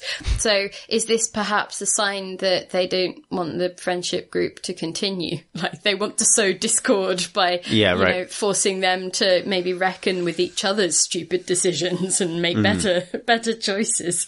Like there's a lot psychologically to unpack here. Yeah, there is. However, one thing that definitely came to mind when I read this question was Viscera Cleanup Detail. The first person game about cooperative mopping, after an FPS level has been cleared by a bunch of Doom Marine style jib men. This is good because it is impossible for anyone to be good at it in a way that someone else doesn't fuck up. Like, it is, well, I'm good at it. You are good at it, but it's like, Like, But I'm the one that tends to not be involved in the jokes because I'm busy cleaning. Yeah, that's the thing. I think that's why it works. Like, it's a game where people who are crap at it can have a cheeky rebellion, and being crap is like almost like is a form of dirty protest, whereas, being good at it actually makes you more vulnerable, because if you immaculately clean a whole area and someone is bringing a bucket full of bloody water through and accidentally physics it up, Like, you know, physics it everywhere, or someone else is coming through with a mop at the same time and they bash into each other and it goes everywhere, and they got to do it again. Like, or sets off an explosion and falls in a sarlacc pit. But it's usually comedic enough and like slapsticky enough that it's genuinely just still a good thing. Yeah, it's a good time, like, regardless. Why have you done this? have they described it as cooperative? That's good. Ooh. That is good. Sort of joke that makes everyone say ooh, but nobody laughed. Well, I didn't. Oh, it's not a joke, is it? It's just a clever. That is a joke. It's clever. it's not a joke at all, Tom. It's anti-humour. Was it a joke? Yeah, cooperative. It's supposed to be a joke. Well, no. I thought it was a clever, a pun. But puns Aren't are puns jokes? No, they're plays on words. But the play is... But play doesn't mean. I mean, Well, to be fair, how often does a pun make you laugh versus makes you go, ooh? and playing. But that's the same for, inherently like- comedic. Don't all the best jokes also make you go, oh, for fuck's sake. What's your favourite joke? That's what Joke Jail is for in our Discord. So what's your favourite joke? And you're not allowed to say cooperative because that was. I was not actually going to say my favourite joke of all time was a thing I just made up like 2 minutes ago. Well, I thought you might really double down on this. I'm not going to have a good answer for this because it's hard to browse the catalogue of all jokes I've ever heard on the spot. What's your favourite joke, Pip? Why was the Scarecrow given a promotion? Don't know. Because it was outstanding in its field. That's very good. I do like that one. I wanted to make sure that I always had a joke on hand for if it came up in an interview. Did you know, this is not my answer, but do you know the chicken crossing the road thing does have a meaning to it? I mean, there's an answer to the question, is it? But I mean, it's not a non-joke, it's a joke. I don't understand. So, it's a play on words, it's a pun. It's on get to the other side as in death. Why did chicken cross the road? To get to the other side, to die. What, so as in it gets hit by a car? Yeah. Yeah. Oh. Which makes total sense. As soon as someone said that, I'm like, oh shit, that works. It's a joke. Shit. Thought, I do have, this isn't necessarily my favourite joke ever. God. No, but I need to still have time to absorb the other. So come back to me next week when I've coped. Justin Marr is the person who told me this, of FTL and Into the Breach fame. I don't know if this is my favourite joke, it probably isn't, but I do like... Wow, burn. Doctor, I can't pronounce my F's, my T's, or my H's. Well, I can't say further than that. That's so good. Oh, the other one that I really like is a knock-knock joke. So you start. Knock knock. Who's there? Wait, what? fucking Pip Drocken bright did red that with to delight. me. It's like Indie K 2014, Drocken did that joke to me, and I really? fell for it then as well. Do you know, like, Sean Murray told it to me, which is, Probably got it from tell Drocken. you the state of the interview by that point. I love it so much. Has anyone ever come back to you like they have a knock knock joke prepared and they just go right into it? I imagine that if you do it to children, they will, because they don't tend to understand knock-knock jokes anyway. They'll just be like, knock-knock, who's there? Shoes. The fallback. Shoes who? And then they laugh. And you're like, okay, cool. If I'd been quick on my feet, I could have just said doctor, which was like the default one. That's true. I just love the confusion. It's so good. Chris, what's yours? I really don't think I have one. Or at least my mind's gone so blank that I don't want to stay in this mind blank. In that case, yeah, just play this for a clean-up detail. Not just the question asker, everyone. It's really good. I love it. Next question comes from Mitchell, who writes, Dear unofficial Eve Gemo fan podcast, what's the best example of we're not so different, you and I? Are any of them even any good at all? In that case, what is the best subversion of it that you've come across? My vote is for episode 5 of Tales from the Borderlands. There are also a couple of non-game instances that are good too, like when the hero says it to the villain in order to show empathy for them and talk them down. Thanks for reading, Mitchell. I think I gave Half-Life 2 too much credit for this at the time. But it straight up has a, we're not so different, you and I. Breen literally says that to you. But as he was saying it, I was using the gravity gun to rip the video screen off the wall. And it's a very physicsy interaction. And as soon as it breaks and the connection breaks, the screen turns off and he shuts up. And I was so satisfied with that. I was like, oh, at last, when someone's saying the shitty line to me, I can just interrupt them. And at the time I was like, oh, Half-Life 2 is genius. And this is one of the reasons it's genius. Actually, I think Half-Life 2, like, that's just a bad line and it shouldn't be in the game, but it was good that I could interrupt it. I think the reason it's a bad line is because, villains and heroes mirroring each other in some ways is fine. But I think any writing where you literally just say the theme. Hey, did you notice these two things as well? Yeah, exactly. Like, because it doesn't get to what that means. It's just, what does it mean if we're not so different? Because if you're the evil despot ruling over City 17 and I'm a man fucking about with a gravity gun, yeah. In what way is it important that we were both scientists? He actually has a better line of reasoning, which is at some point he says, you've destroyed so much, but what have you created? Which is a better, like, zing for a protagonist of a video game. I mean, you destroyed the video screen. Yeah. Right now. Like, just now. I don't know. Like, imagine if you did that and then he phoned. It was just like, as I was saying. Look, I created this call. Oh, God. So I'm intrigued that Tales of the Borderlands has a subversion of this. Now I really want to get that far because I want to see anyone take the piss out of this. I remember a great story about the development of Tales of the Borderlands, where the script said that the main character, as they're running by a video screen, they flip it off, meaning they turn it off. And the animators did not understand the sense of that word. And I've so seen this clip, animated the main character just doing like, just flipping the bird at the camera with both hands as they run past, which looks amazing. And the writers liked it so much they just kept it. So that's what happens. Well, this is like with the Watch Dogs trailer earlier. It's not obviously quite the same, but it starts off with the government's fucked off. But in British slang, that could mean the government's gone away, or it also could just mean the government's having a mardy day. Like the government's furious. I'm really fucked off. So, yeah. Anyway. I'm trying to think of another subversion of We're Not So Different, You and I.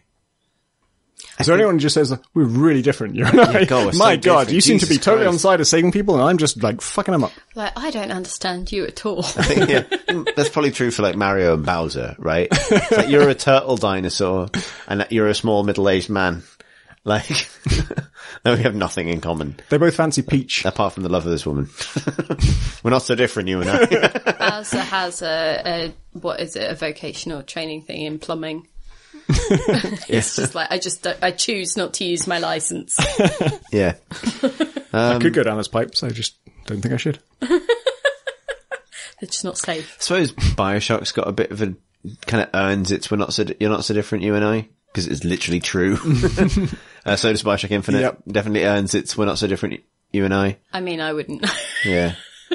That's not really a subversion so much as it is, just literally true rather than, being a sort of broader thematic ham-fisted thing. Trying to think.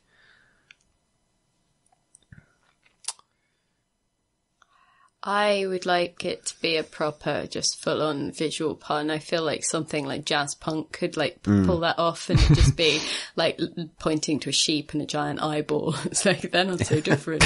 You and I. I think, You and I now in circle again. Yeah. Mass Effect tries to do this because that's kind of the elusive man's whole argument is like, we're basically the same. It's like, we're completely different. You're like a chain-smoking Martin Sheen in a space chair. And I'm a omnidirectional dad figure. Oh shit, we are the same. Yeah. I don't remember that part at all. Well, Didn't he have like a roller skating delivery boy or whatever? As The fuck? No. like, no, like Kleng or whatever his name was. Everyone's favourite Mass Effect character. Kleng, the roller skating delivery boy. Is he not a person in the game? Like, No, oh god, I know what you mean. You mean Kai Leng. maybe. The Cerberus assassin in Mass Effect 3. You have to mean that. Is he on roller skates? No, but I think he might have he might have prosthetic legs.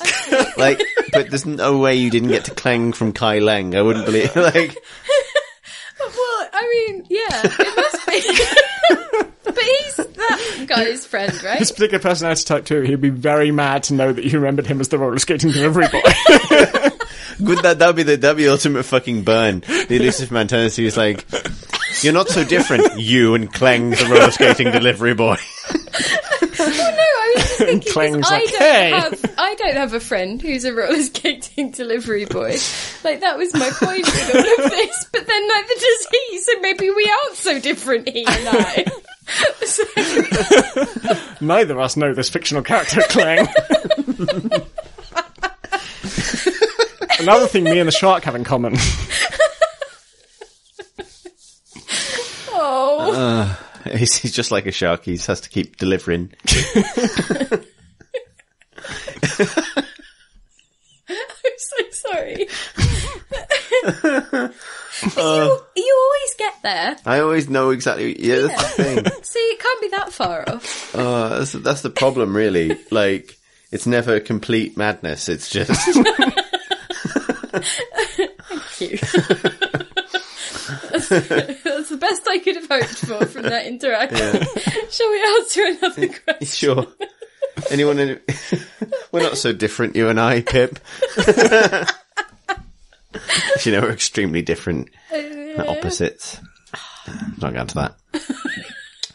Our final question for this week comes from Jim, who writes, Dear Crate and Melee Takedown Tool, I was recently reading about non-lethal playthroughs of Cyberpunk 2077 when I had a thought about how such games depict non-lethal takedowns and stealth. In most stealth games, the non-lethal approach isn't really non-lethal. In reality, anyone you strangle so much that they permanently stop moving has been strangled to death. However, if you look at people who are trying not to kill anyone in real life, like the police should be, they normally do this while being very, very loud.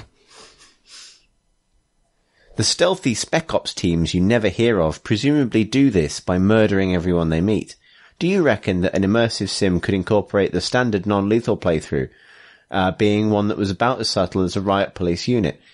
Obviously, dedicated stealthers could just do a no-harm ghost playthrough, but it could be interesting to have non-lethal takedowns mean leaving conscious, definitely not dead people, shouting about how a man in a trench coat just broke both their arms and tied them to a lamppost.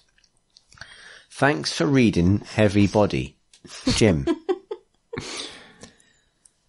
Yeah, it's an interesting point. The, stealth and non-lethality are often go hand in hand in immersive sims. It's like, This is the ideal, is you don't want to kill anybody and you also don't want to be seen. But it's true, most things that don't kill people are louder than things that do kill people. Yeah, right. Well, it covers such a wide range. All it means is you didn't kill someone. Yeah. Whereas stealth is like, it was quiet. Deus Ex Human Revolution, has a go at this where like, people who you only knock out can be revived by their friends, and so it's a liability. You are leaving people around who will alert other people, and so it's harder to do it non-lethally.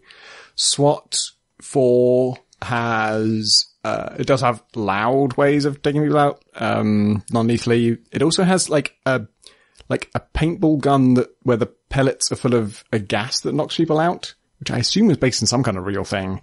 I don't know how loud or quiet that is. Like, the gun itself is quiet because it's just firing some paintballs, but I assume the person choking on it is not that quiet. Also the person shouting, did a fucking ball just come here and it's full of, oh god! What the fuck was that? Yeah.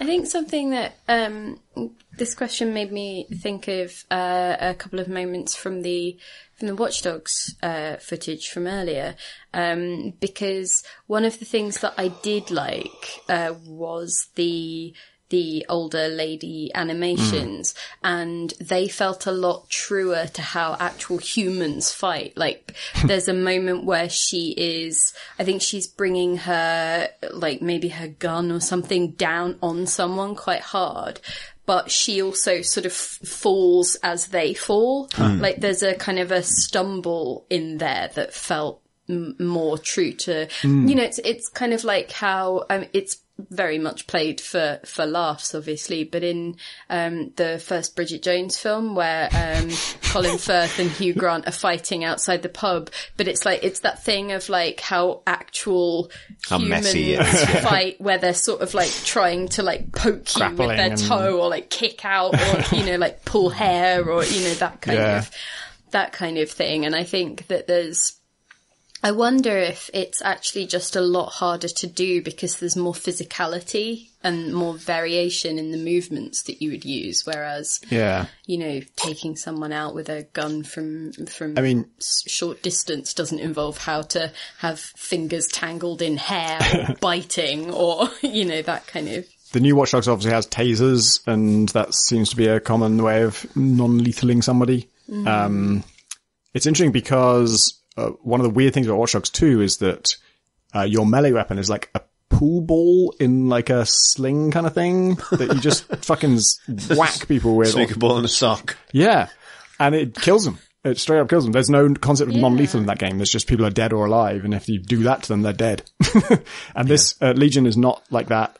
It matters whether people are dead or alive, and... Is Snooker Loopy a circle? An honourable mention. Yeah, thank you. Fucking hell, there are a surprising number of these combos.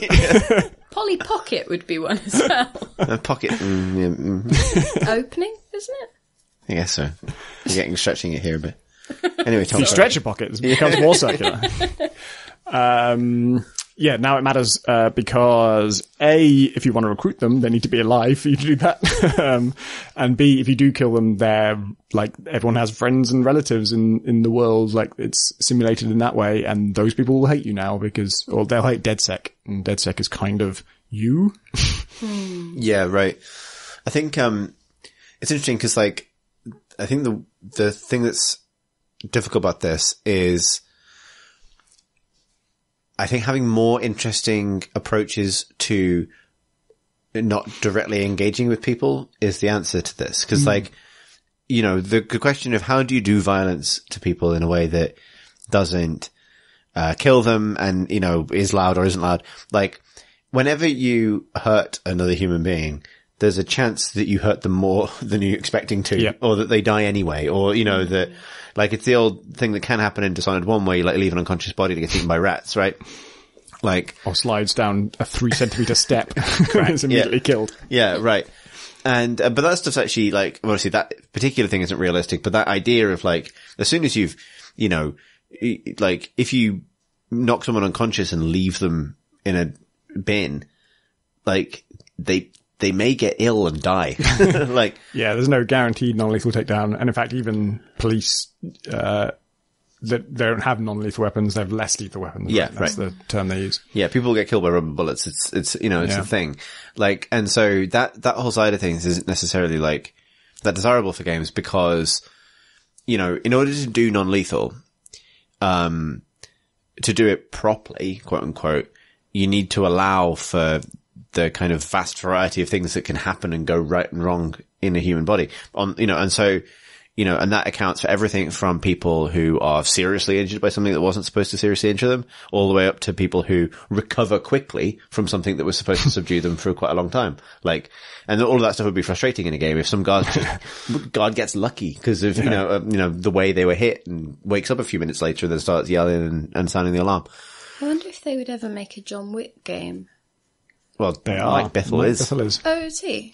I did not know that. Yeah. Yep. I should check the internet. And that's the thing. Like, one of the things that's kind of interesting about the choreography of those movies is they're all about, like, the John Wick films have no problem with, subdued guards waking up because everybody gets shot in the head. Yep. Everybody gets shot in the head.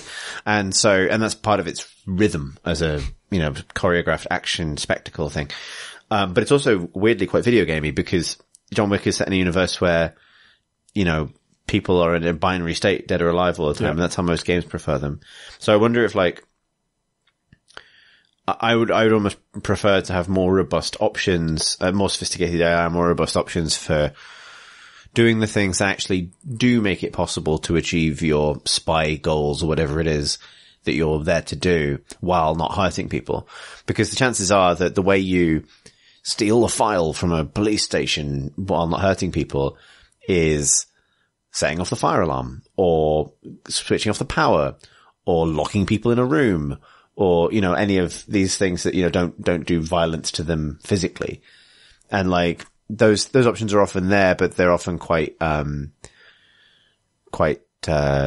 scripted or kind of prescriptive in a Hitman or a Deus Ex. It's like, if I do this particular distraction, this person will run to this point, which will allow me to drop a chandelier on them. But I was going to say, those things are usually part of a more elaborate Rube Goldberg thing. They're still not, they don't feel quite the thing that, it's not quite the spirit of the question, which obviously, well, no, but that's what I mean is if you detach them, if you just make it systemic and detach it from the kind of Rube Goldberg thing, then it is the spirit of the question, because it's like, there's a distinction between a ghost playthrough where you were never seen and a non-lethal playthrough where you leave everyone alive, but it's maybe not the cleanest thing in the world. But that's, so the thing that I was thinking was that games, I would like as well games to have more of that middle ground, because it feels a lot like the options are essentially it feels like games know that a sort of a solution that maybe you would genuinely try in the real world, like locking a door or just, taking a thing and running or, setting off an alarm, would be a one thing, a one action solution. And I think that in trying to make it interesting, they often end up in that Rube Goldberg territory, or it's more moving parts. So it's kind of, I would be interested to see people wrestling with that space, but the reason that I was thinking about John Wick was that even though it's not non-lethal, it does at least do an interesting, from what you've said anyway, I can't watch the films, taking into account the actual physicality of bodies. Yeah, it does, And that's a thing that games are obviously peculiarly bad at. You either have people that feel like they, there's an instant off switch, or, it's, I don't know, because human bodies are both incredibly fragile and also incredibly robust. The idea that you could actually easily break someone's arm, I don't think a lot of people could. You might be able to do it by accident. Consistently or, But and so it's kind of like there's an interesting, I think, duality there that I think game systems maybe aren't. Well, I think we've said it on the podcast before that games are pretty reluctant to show pain. Games show violence, but they don't often show someone just being really badly hurt by, you know what I mean?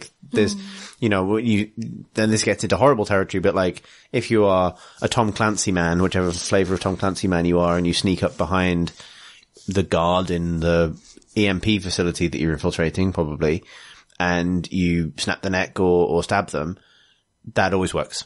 There's no variant of that where it maims them. People tend not to be maimed. They tend to be either killed or, health bars. Similarly, it's people are mostly okay and then they're dead. And games tend not to simulate, for good reason, the other stuff, because it's distasteful, because people find it distressing. And so, but often those things are going to be the best ways to quote unquote non-lethally incapacitate somebody. I think you get into the messy truth of violence with this stuff, which is why games don't do it, to be honest. which is why, like, you have your magic tranquilizer dart that always works. I think that's, maybe the point that I was ambling towards, and which kind of crystallized while you were making those points, it's interesting, is that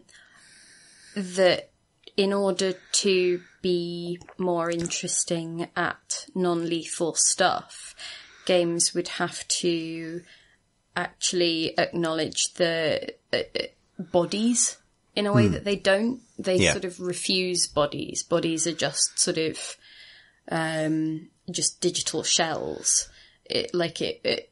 To be convincing and engage with non-lethality, I think it would need to actually sort of fundamentally reimagine how game engines and developers tend to treat the body as an object or as a anything in their game. Like, even, to the point where obviously a lot of first person stuff, you look down and you don't actually have a body, right?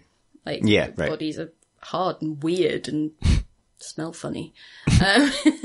Sorry. I think that's changed in a lot of first person games now. I think that feels like that's changed, but yeah. But you know what I mean. Yeah, I do, yeah. There's an interesting non-presence. Yeah, right. Yeah, absolutely.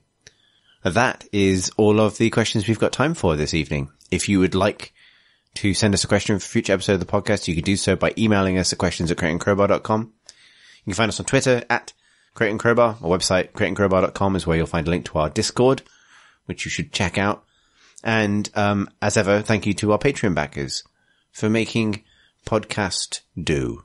Find out more about podcasts and Patreon at patreon.com/Crate and Crowbar. Finally, if you would like to follow us on Twitter as individuals, you may. I'm at C Thurston, that's CTHURSTEN. Tom? I'm at Pentadact, PENTADACT. And I am at Philippa War, which is PHILIPPAWARR. Nailed it. Alex to shame. Thanks for listening, everybody.